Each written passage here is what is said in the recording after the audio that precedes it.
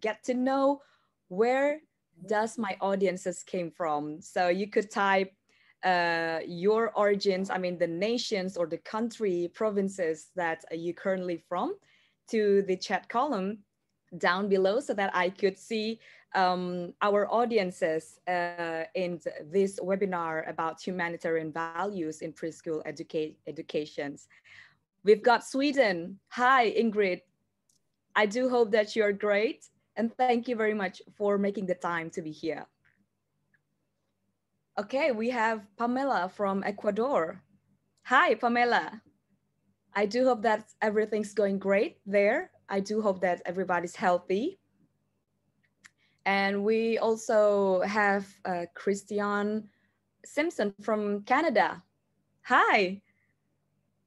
And then we have Greece, Athens. Wow, amazing. We are literally bringing the whole world together today.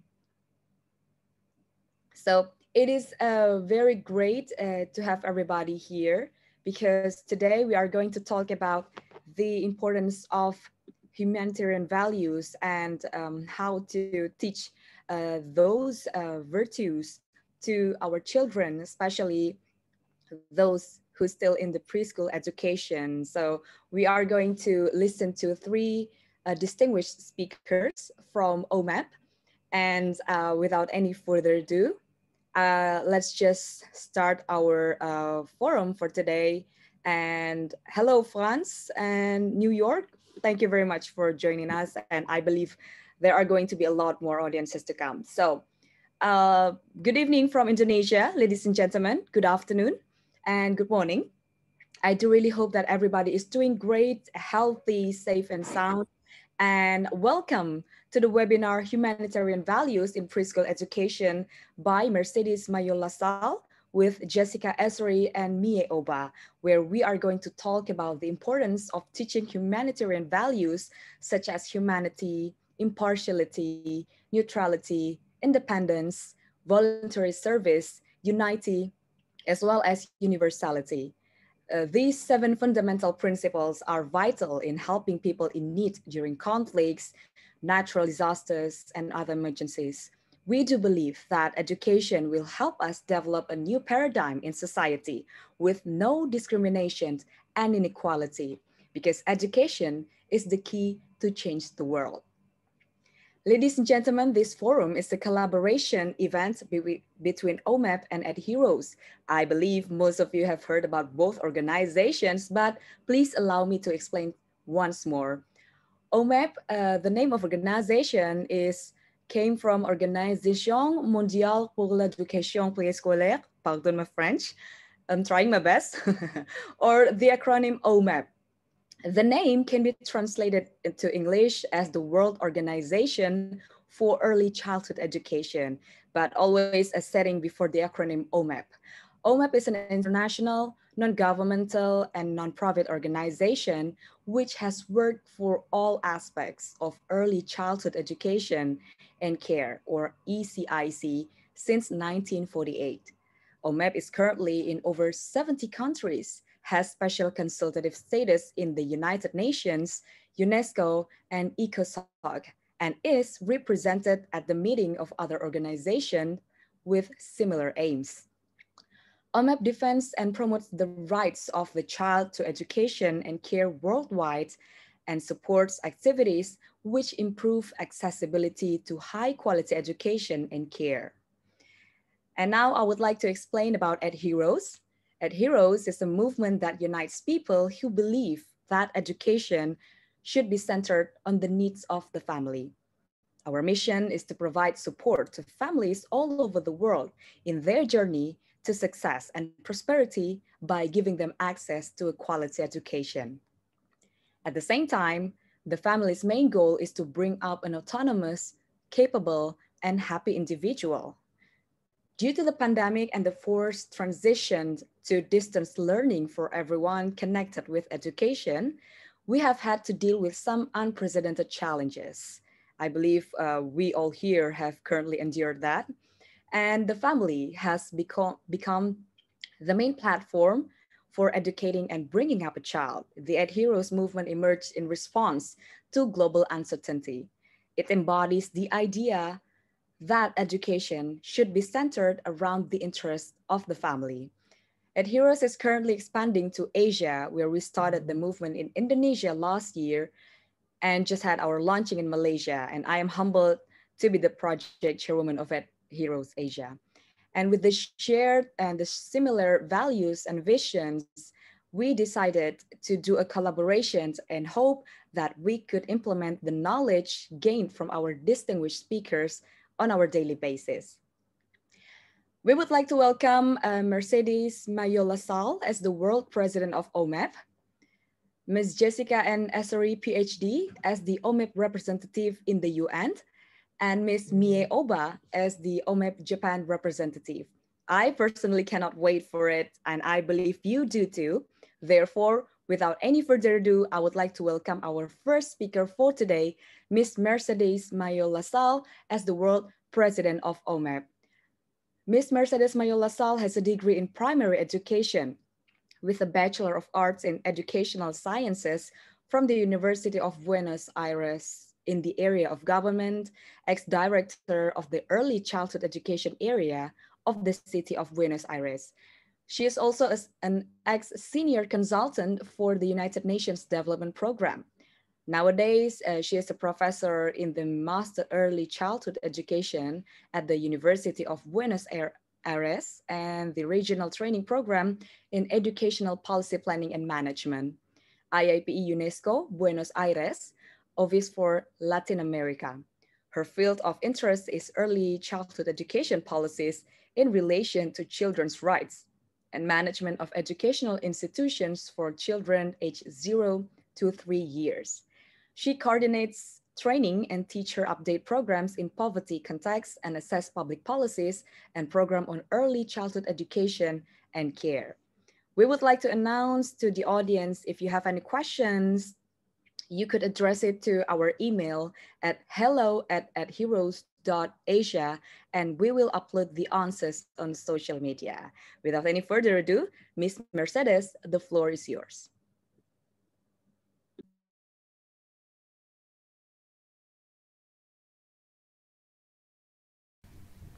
Good morning, good afternoon.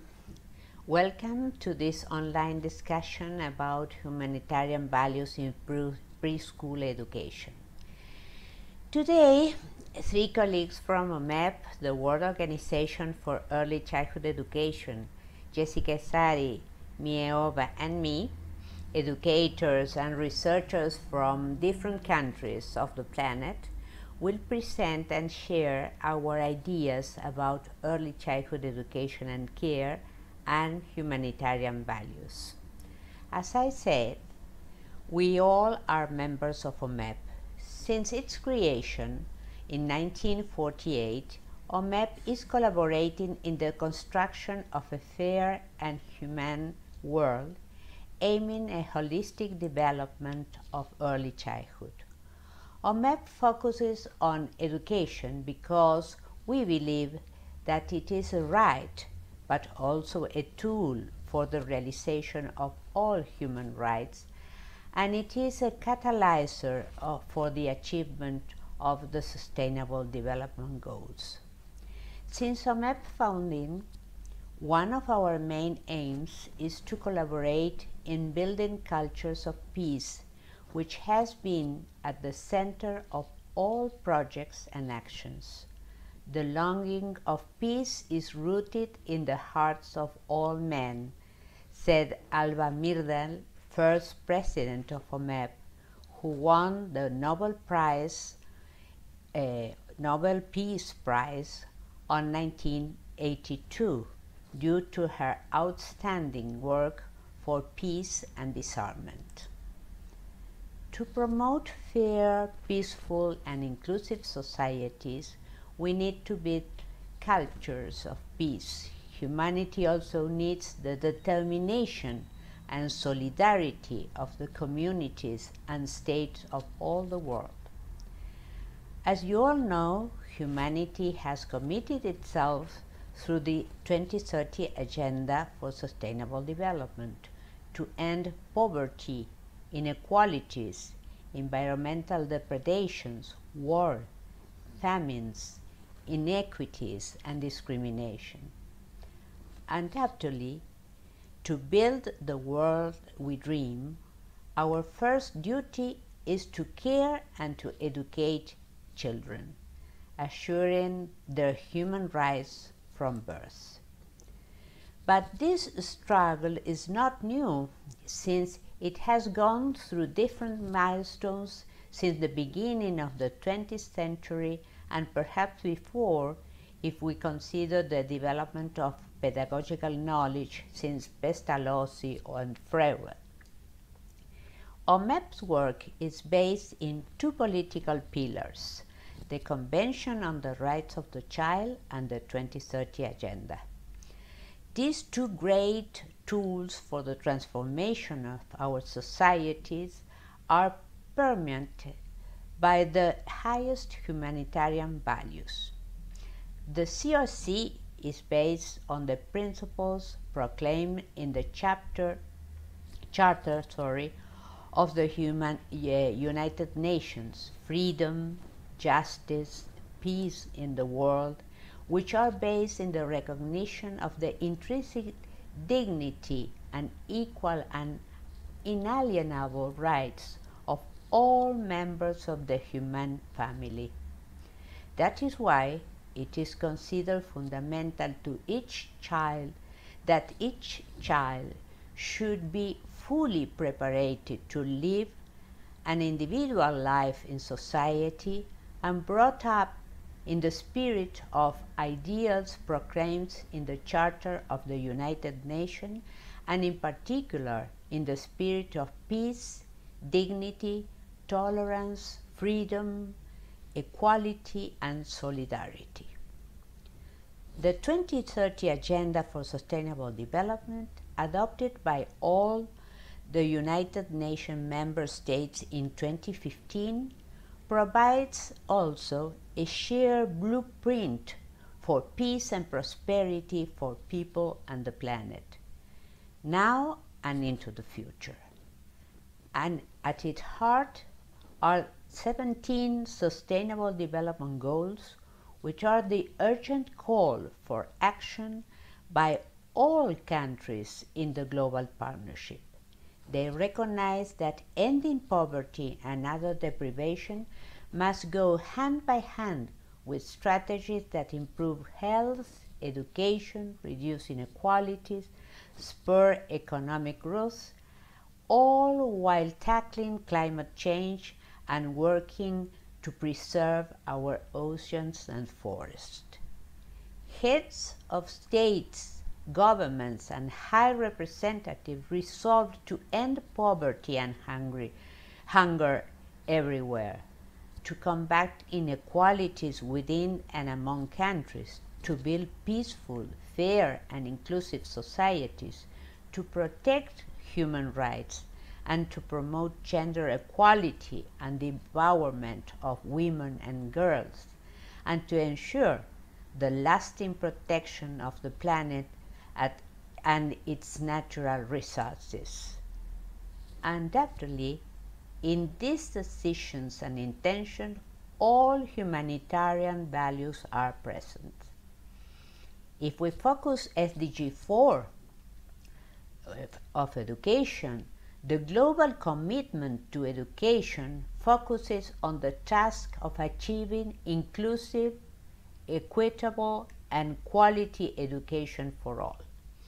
Consequently, Target 4.7 declares that by 2030, states must ensure all learners acquire knowledge and skills needed to promote sustainable lifestyles, human rights, gender equality, promotion of a culture of peace and nonviolence, global citizenship, and appreciation of cultural diversity. Sustainable development cannot be realized without peace and security will be at risk without sustainable development. As you can see, the 2030 Agenda pledged to foster intercultural understanding, tolerance, mutual respect, and an ethic of global citizenship and shared responsibilities, while acknowledging the natural and cultural diversity of the world and recognizing that all cultures and all civilizations can contribute to and are crucial enablers of sustainable development. So, one of the aims of education is the construction of citizenship, which will imply the development of a pedagogy based on values and respectful of human rights from the first years of life. This paradigm is the result of many struggles, debates, and demands over the last 50 years at least. In 1985, UNESCO published the book Seeds for Peace, the role of preschool education in international understanding and education for peace. It was written by Madame Madeleine Guttard, President of OMEP, and was supported by a consultation team composed of humanists and pedagogues from Hungary, Lebanon, Colombia, Portugal, Belgium, Togo, and France. It is interesting to revisit its proposal and the validity of the message. For example, this: writing a work on preschool education for peace is therefore not a matter of describing a specific subject to be taught to very young children. It means helping parents and teachers to become aware that their own deep-seated attitudes towards life and death, and showing them that the way they relate to others and to children in particular is an important factor contributing to peace or violence. It means pointing out ways in which they may act positively and with greater awareness as agents of peace, capable of fostering peace at home and at work, and thereby passing on to the very young the essential ability needed to find peace within themselves and with those around them. Very young children can have no linking of what peace or war means, nor have they any knowledge of the world situation. They are nevertheless capable of sensing inside themselves feelings of peace or conflict, depending on the kind of life they lead in the family, at the nursery or preschool, or in the surrounding community. Currently, and for the last 12 years at OMEP, we have been committed to work on education for sustainable development during early childhood.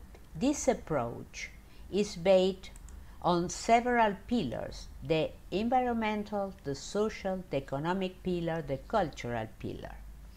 All demands the construction of values and citizenship.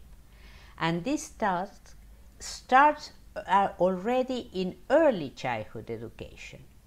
Most of the values are learned by living them, especially during early childhood. Therefore, every single person working in the preschools or with children should promote respect for the inviolability of human life, individual freedom and integrity, the equal value of all the people, equality between women and men, girls and boys, and solidarity between people.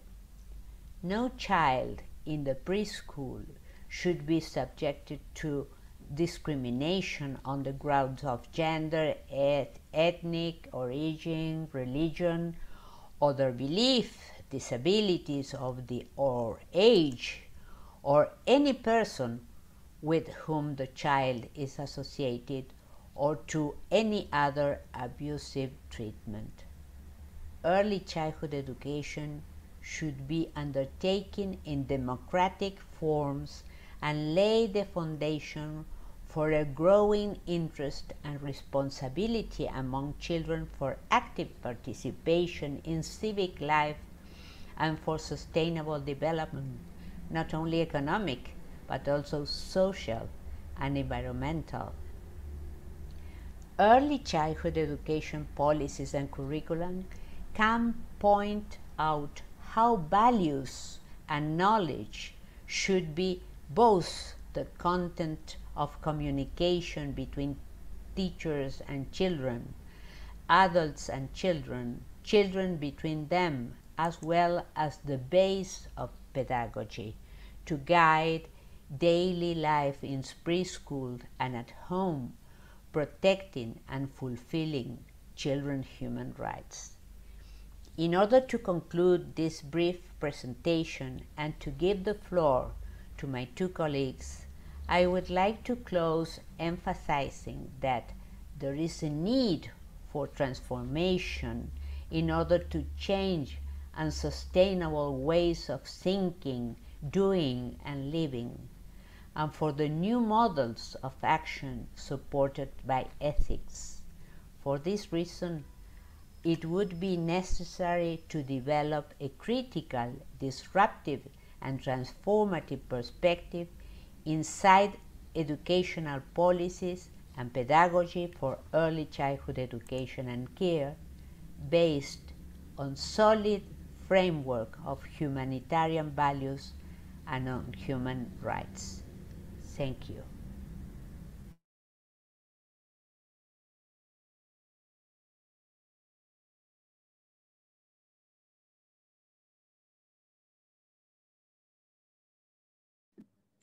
Thank you very much, Mercedes, for your sessions.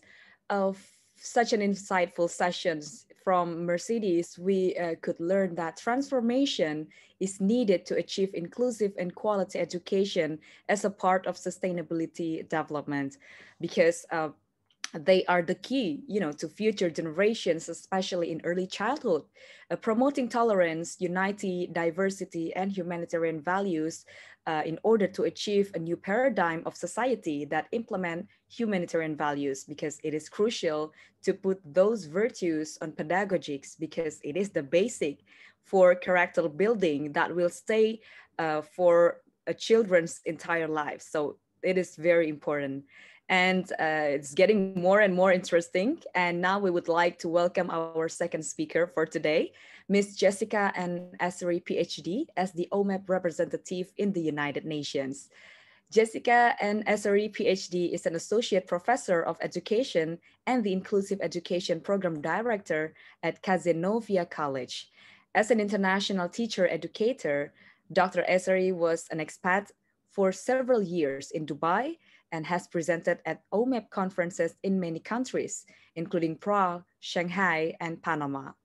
Prior to higher education, Jess taught first and fourth grade in a community with a high poverty rate and was a lead teacher in the SUNY UB Early Childhood Research Center. Dr. Esri is currently a member of the editorial board of the Journal of Formative Design in Learning and the author of many early childhood education publications. She is OMEP representative in the United Nations HQ and the member of the NGO Committee on Migration. We would like to once again announce to all of our audiences, if you have any questions, you could address it to our email at hello@heroes.asia, and we will upload the answers on social media. And now, Miss Jessica, the floor is yours.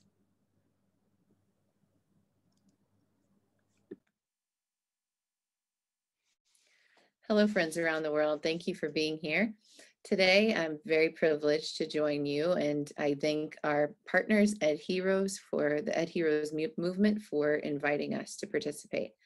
I represent the World Organization for Early Childhood Education, and my name is Dr. Jessica Esri, Associate Professor of Education and the Program Director of Inclusive Education at Cazenovia College, also the United Nations representative for OMEP.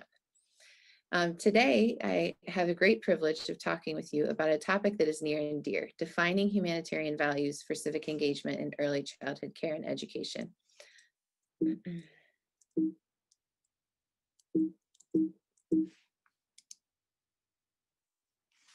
Humanitarian values.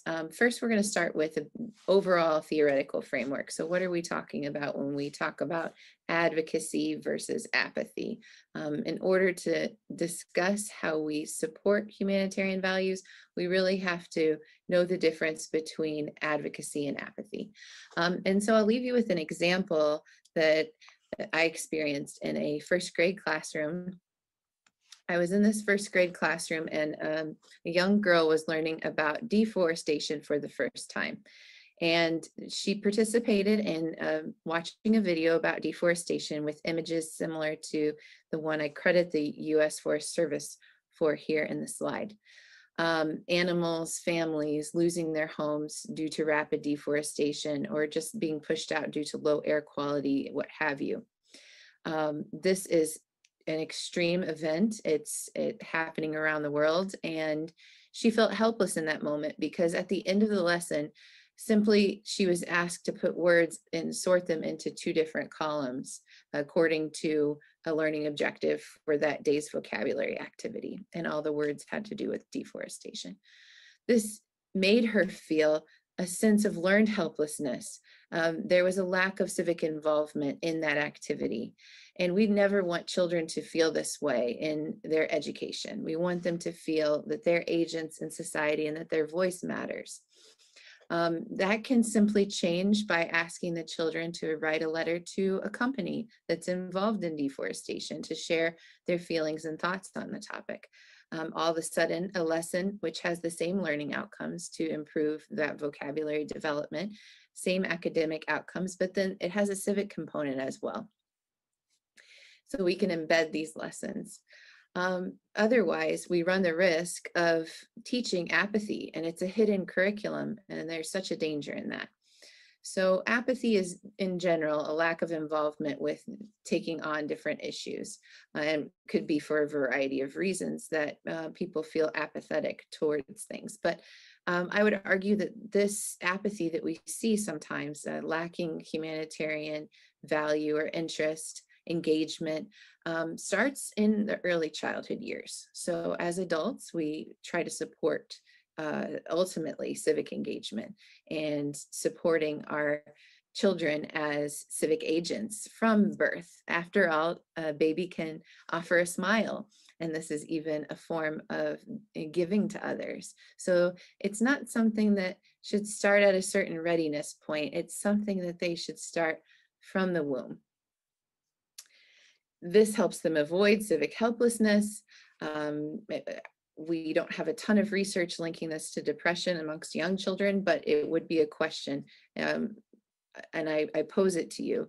When children have a lack of civic engagement and they feel a sense of civic helplessness, as in they care about the topic, but they don't see how they can influence the topic within their current sphere, could we be creating some of the depressive things that we see happening and conditions? That has yet to be fully explored in the literature. But a lack of civic involvement due to a culture of apathy definitely runs these children at risk of being apathetic towards civic engagement in their future. Now, volunteerism and civic engagement are different. In the sense of volunteerism can just be simple episodes of volunteering. Slacktivism is a new term used by the United Nations to talk about posting and reposting on social media. And it can be a wonderful volunteerist act, but it's not necessarily civic engagement, and we'll talk about why in a moment. And then there's service learning, where you might do something and connect it with what your prior knowledge was, but then you don't go out and lead efforts perhaps in the future. So an example of volunteering would be to plant a tree in your yard once you learn about deforestation. And then one level further would be to plant a tree and then learn about deforestation somewhere, or perhaps send a tree to that area. That's where we start to touch upon service learning. But when we're really reaching a level of civic engagement, we're talking about thorough, ongoing civic efforts that a person can take on, and that they have the ability to self-initiate as well as to collaboratively support. So it's a matter of activism, which we talked about in the volunteerism examples, as well as advocacy in combination. We understand that even though someone is involved in volunteerism and civic engagement, the consequences of their actions aren't necessarily just going to be great. Even though they're civic agents and we want to try to develop their abilities to contribute to society, they may help, they may have unintended consequences, or there may be no help at all.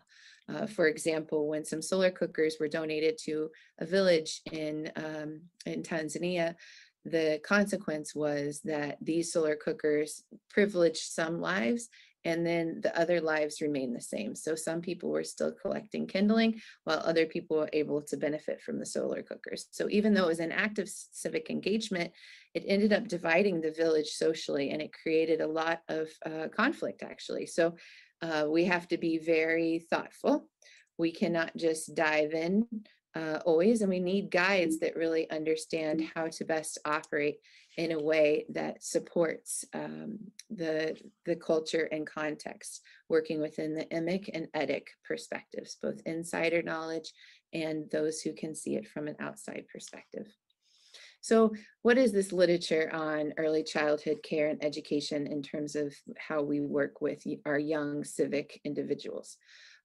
Well, there's the notion of emergent civic engagement, that young children are not simply passive actors. They may offer their opinions, time, materials, actions, and emotions to society, and that media, literature, and other primary data evidence suggests that young children have diverse abilities in civically engaging with society at a young age.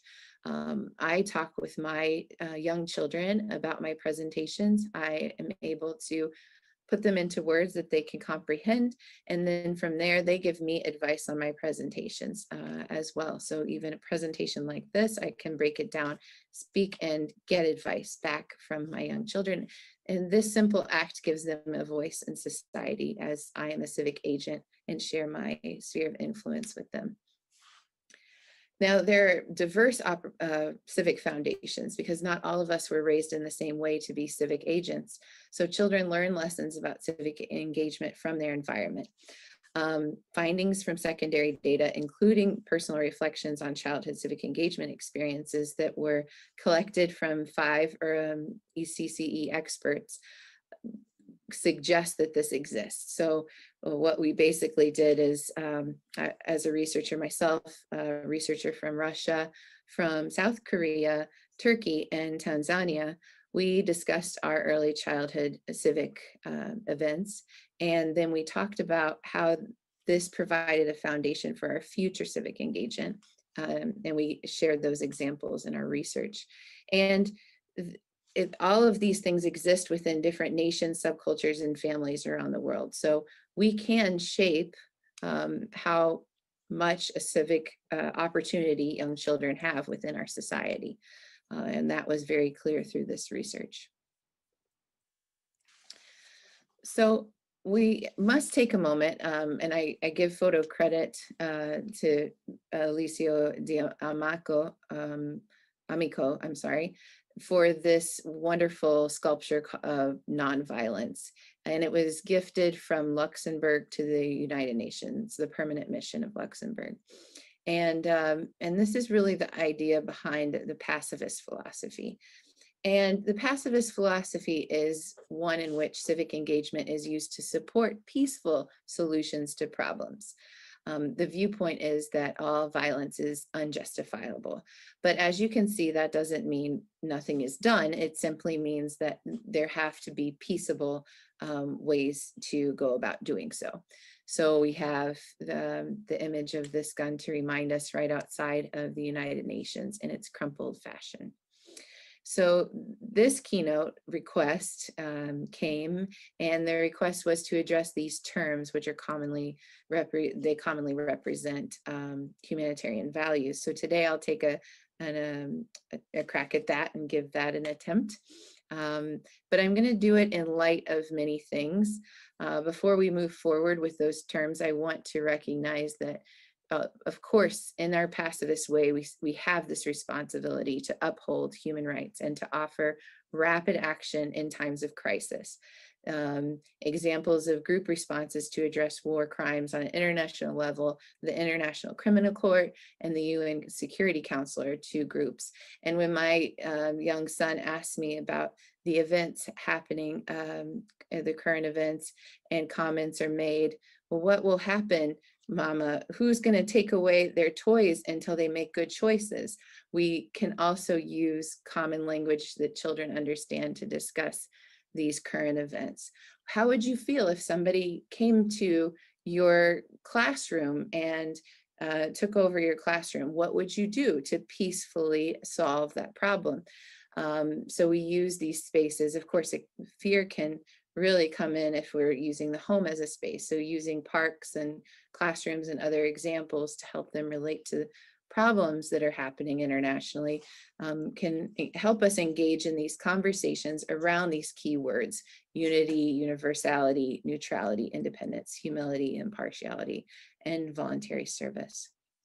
So the thesis of this presentation is that although, sometimes adults tend to defer responsibility for civic engagement. For example, I have a health issue, and then we see this young child constructing, very sick and making teddy bears for other sick children because that cheered one child up. I am going to retire and therefore I'm going to slow down. All these, sometimes we see adults defer responsibility for civic engagement, and this limits the sphere of influence in each young child's life as well. So the young children look to the adults to have these an ongoing agenda for civic engagement despite any life circumstance. So we can't really defer responsibility. And of course, there's some direct ways that we can see evidence of individuals deferring responsibility, like whispering criticism or just, and then there's some indirect ways as well. So it has to be self-initiated, it has to be an agenda. There's a sense, sometimes there's false representations, images of civic engagement, but less in action. So what's really happening? Well, we have these wonderful humanitarian terms, and they involve these humanitarian values, and we must not use these to justify any apathetic behavior. So how might we use positive perspectives of civic engagement in order to further define these terms? That's a big marching order, but it can be done. So first of all, we have to think of avoiding colonialism and civic engagement. There's the notions of the fixed versus the fluid. So we need to maintain a fluid understanding of these terms. A common perception is that terms are defined in dictionaries and have to be utilized according to the definition. But I would offer you the rebuttal today that a dictionary is a living document. We see hundreds of words added to the dictionary, many different types of dictionaries often. So to be a civic engagement, we have to define and redefine, aggregate and disaggregate concepts to clarify these common humanitarian terms to better align with the values. So in summary, civic engagement behaviors and humanitarian values may be influenced by miseducation, and this is something we have to watch out for. It's the hidden curriculum. It can be found in images and behaviors in the classroom. It can be found in words that are not interpreted well. It can be found in overgeneralizations in our words. So any apathetic cultural norms, language trends, which dissuade social responsibility and support exclusion, socioeconomic capital considerations, and individual ego can move against a tide that we really want to be supporting. And that is that we are all part of this world and we need to civically engage. So adult words and actions can be used to civically engage young children, inclusive efforts, or otherwise. And we see this in the article that's referenced here is work to engage in children in sympathy. And sympathy is a new concept around, and coined in this article, around engaging children in socio-scientific issues to problems. And we've actually found through reviewing that literature that children with diverse, technically identified needs of various sorts are able to participate in these wonderful science lessons because everyone has a stake in the socio-scientific issues that exist in this world. And then it's exciting to think that the civic engagement in early childhood education is a topic which warrants further investigation, because if we create a foundation, it becomes a life habit. And if you think back to your own civic engagement experiences in early childhood, how did those experiences influence the civic agent you are today? How did your family stories influence the civic agent you've become?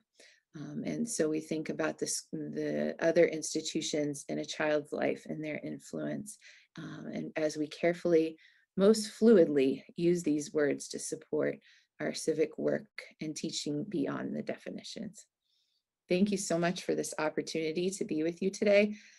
It's been, or tonight, wherever you might be, it's been an honor, and I very fondly look forward to your feedback on this. And I do hope that you are able to write to me, and I look forward to getting to know you.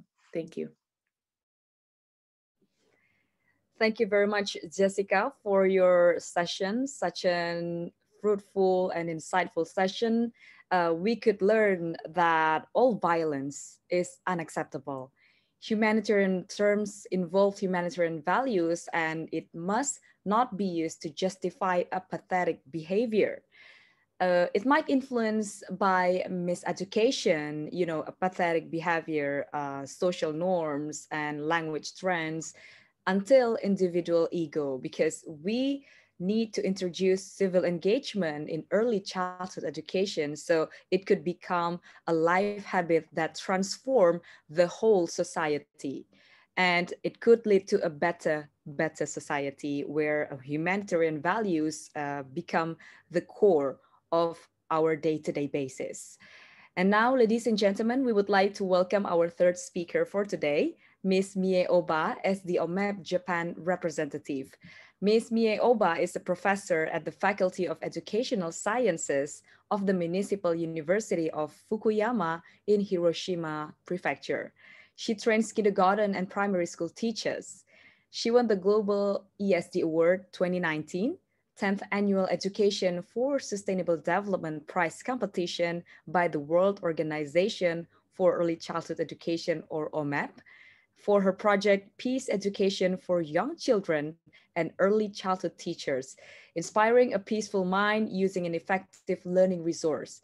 And she is also an active member of OMEP Japan. And we would like to once again announce to all of our audiences today, if you have any questions and suggestions or any ideas that you would like to share to us, you could address it to our email at hello@heroes.asia, and we will upload the answers on our social media platforms.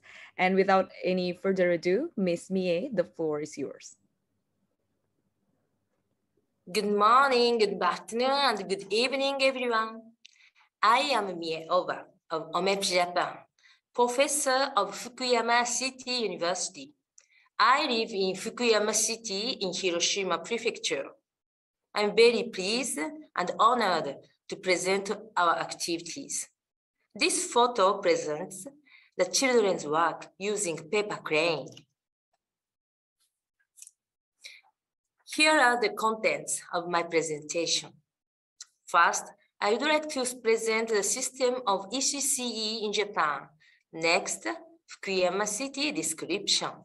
Third topic is peace culture in Hiroshima Prefecture. Final topic, it is a story around rose flowers.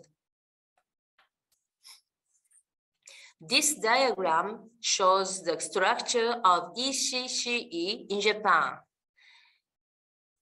Before entering to elementary school, facilities of ECCE is divided into 3. Nursery schools for 0 to 5 years old children, integrated center for ECCE for 0 to 5 years old children, and kindergarten for 3 to 5 years old children. Between nursery school and integrated center for ECCE, they have common contents of 3 domains for 0 years old and 5 domains for 1 to 3 years old.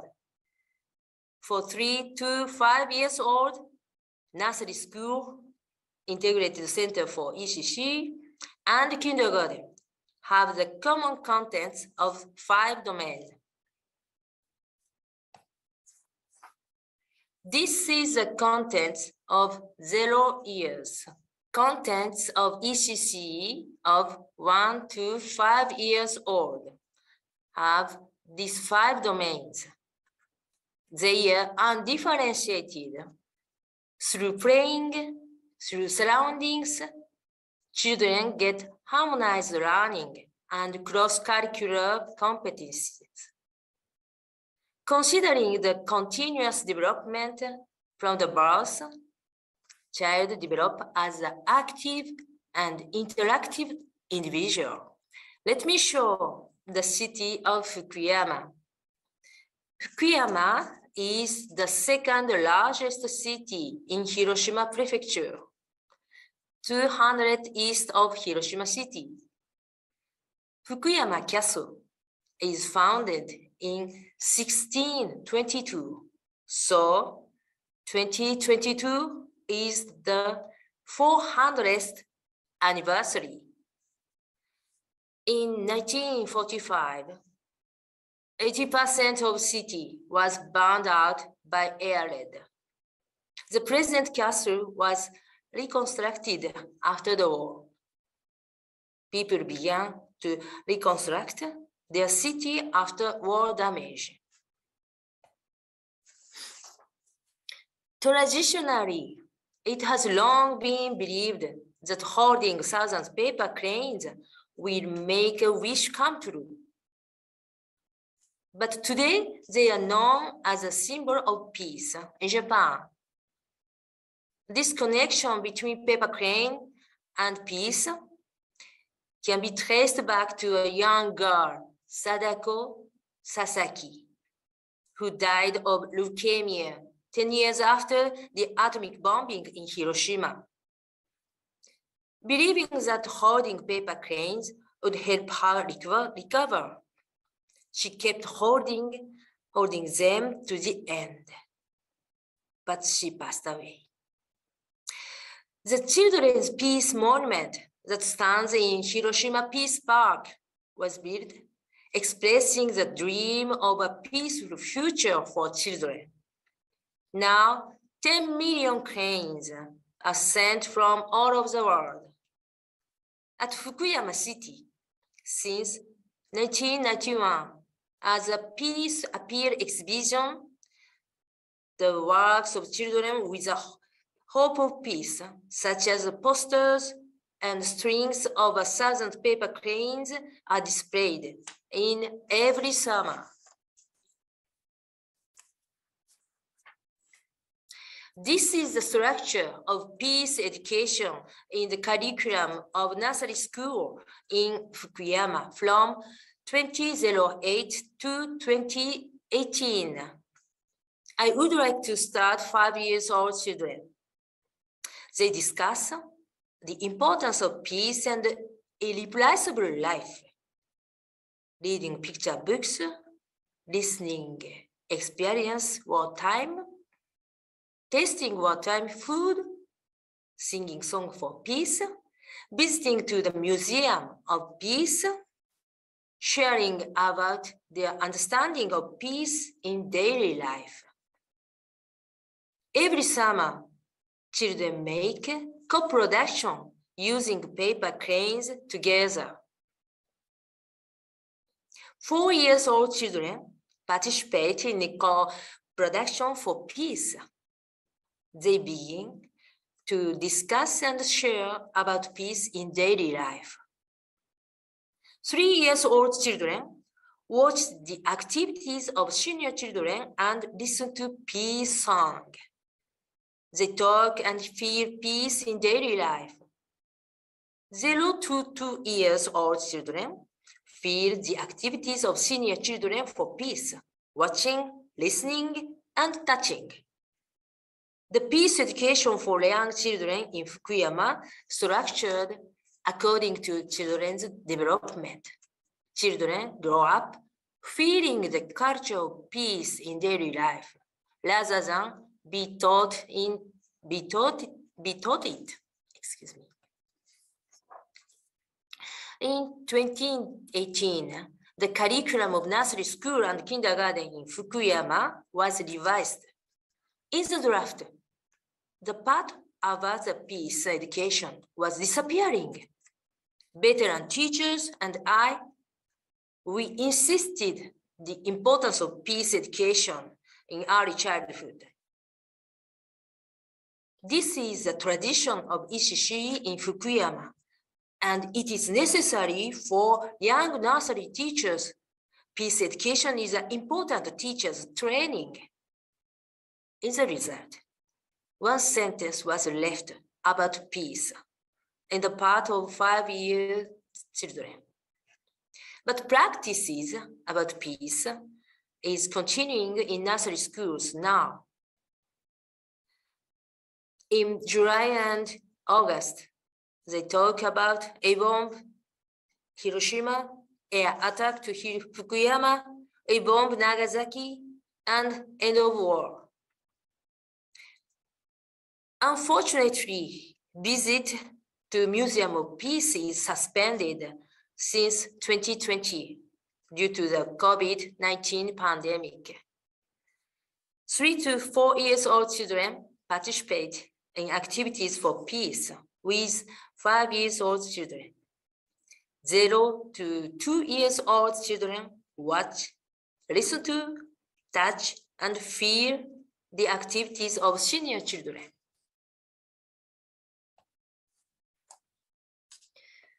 Let me explain 3 steps of developing peaceful mind in children and students. First step is Kamishibai. This Kamishibai is a real story of a tree exposed to the effects of the A-bomb in Hiroshima. This Kamishibai is made with a survivor of A-bomb Hiroshima. Second step is physical expression with a song. Seeds of peace were sown, they sprouted, flower bloomed, and they grew peace trees. You can see a lot of peace trees.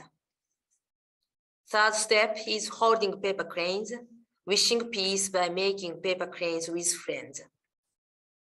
When children were holding paper cranes, they said, "We are friends. I'm happy to make paper cranes with my friends. My friends is kind to help me." They understand the friendship, kindness, cooperation, and attachment are important. Warm feeling is one of the children's image of peace.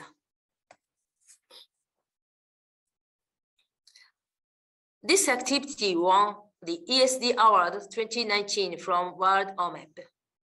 The survivor who made with us this Kamishibai of the story in Hiroshima was very, very delighted at this news. And she said to me, "Please continue. Peace all over the world is my wish." But she finished a life of 92 years old in 2020. Our activities for peace with children and students is continued. In 2020, World OMEP presented 3 movies of our peace activities with children in Fukuyama by official Facebook. I would like to invite you to discover the Japanese culture of peace watching these short movies. I presented our peace education efforts for early childhood using Kamishibai at the presentation of the World OMEP's ESD Award 2019. Our activities have become well known around the world, and my friends in Sweden wrote our efforts as chapter 14, Peace Education, in the book of Preschool Education for Sustainability in Sweden. Due to the COVID-19 pandemic, my students could not visit to nursery school for the activities of peace education.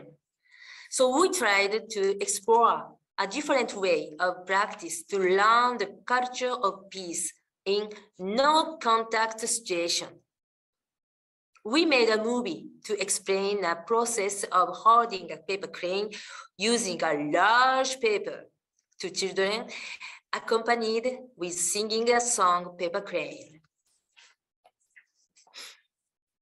I'm sorry, but I can't show you the movies.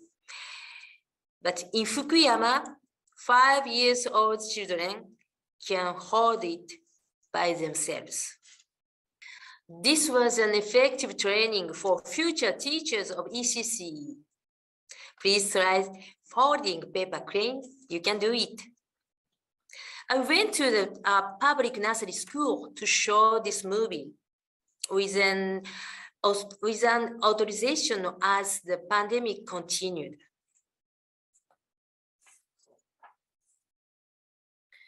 After watching the movie, 4-year-old boys said to me, "We want to make a paper crane with a large paper like this."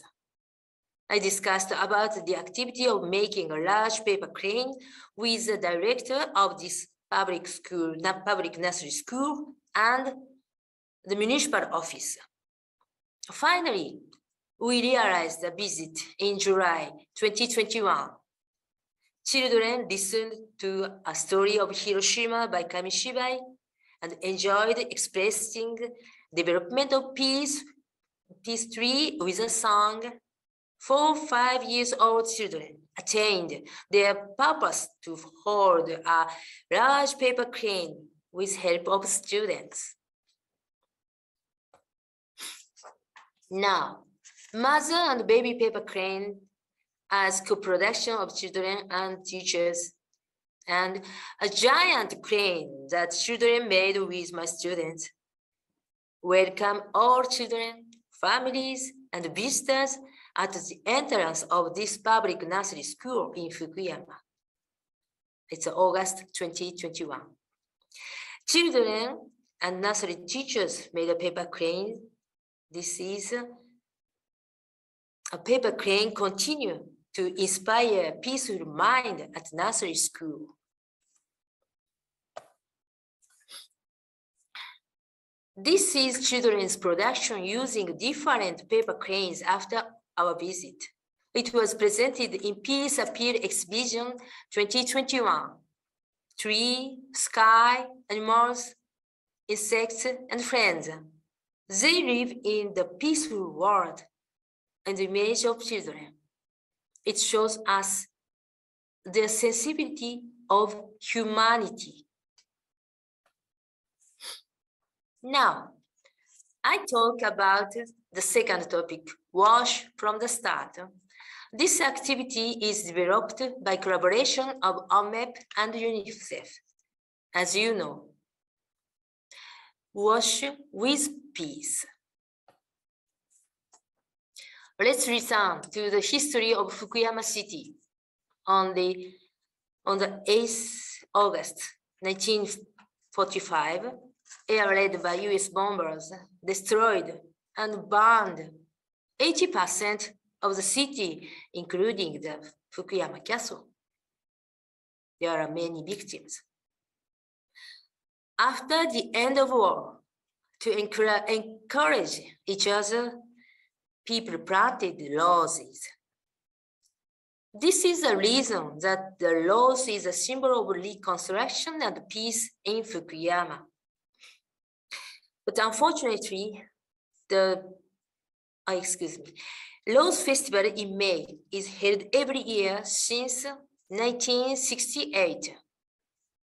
But unfortunately, the Rose Festival in 2020 and 2021 were cancelled due to the COVID-19 pandemic.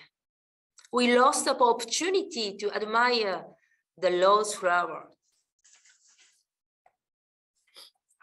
But local community members were not disappointed. We can use our roses for children in this difficult time. They created handmade soaps from rose flowers, and they provided over 100 soaps to integrated centers for ECCE. Children wash hands using this rose soap, feeling the kindness of local community to try encourage children and teachers. In 2021, they continue providing the rose soaps. I was a chairman of the 31st National Congress of the Japanese Society for Education of Young Children. The theme of this Congress was Peace for Children. It was a valuable opportunity to think about peace for children in daily life. Considering the current situation in Ukraine, we feel it was meaningful to hold a Congress on this theme of peace last December. And we, adults, have to consider and take action to protect peace as a human right of children. We continue our challenges for peace of all children in the world. I hope you understand our activities for peace of children. Let's keep a cooperation and solidarity for the well-being and the rights of children. Thank you for your kind attention. Thank you very much, Mie, for such an insightful sessions.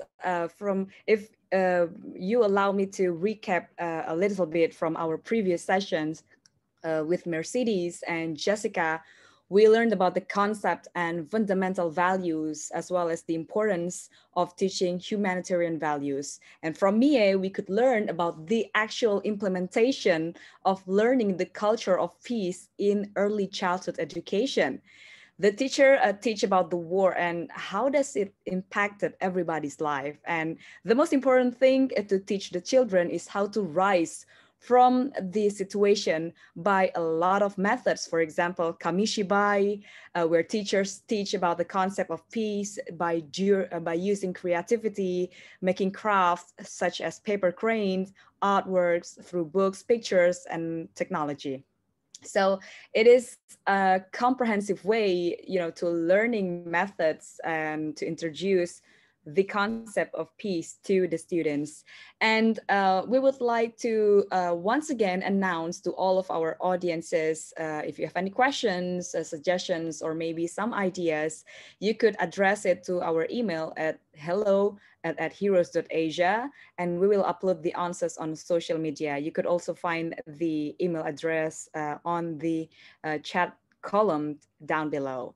And before we end the session for today, we would like to take pictures with all of our audiences as well as the speakers. So if everybody could kindly please open your camera and, just pose and smile a little bit on my count. So let me see. Everybody show your best smiles wherever you are, because wherever you are, whatever you do right now, we would like to appreciate and thank you very, very much for making the time for today.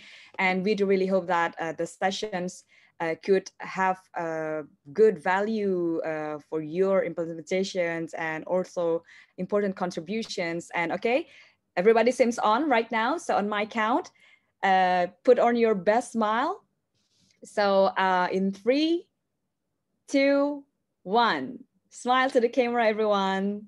Okay, hold on for a bit. 1, 2, 3, 4, 5. Okay, that's it. Thank you.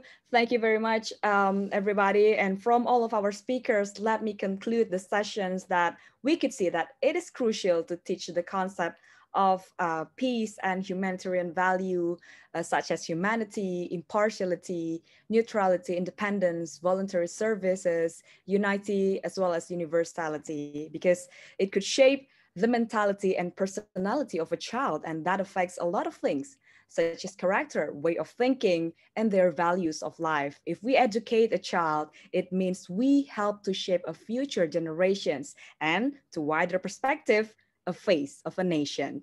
Imagine how beautiful and powerful our world would be if we have future generations who is critical, but also have a good character and good moral values. It would be really, really great environment that we could all probably imagine. And thank you very much, everyone, for making the time to be with us from wherever you are. I saw previously it was from Greece, from New York, from Sweden, France. Thank you very much, everyone. I couldn't mention one by one. And that's a wrap for today. Thank you very much for watching the forum. We do really hope that it could be a useful addition of everybody's knowledge and for a good implementation. I'm Farhani Sanasution signing out. See you in another forum. Ciao, everyone. Good morning, good evening, and also good afternoon. Thank you.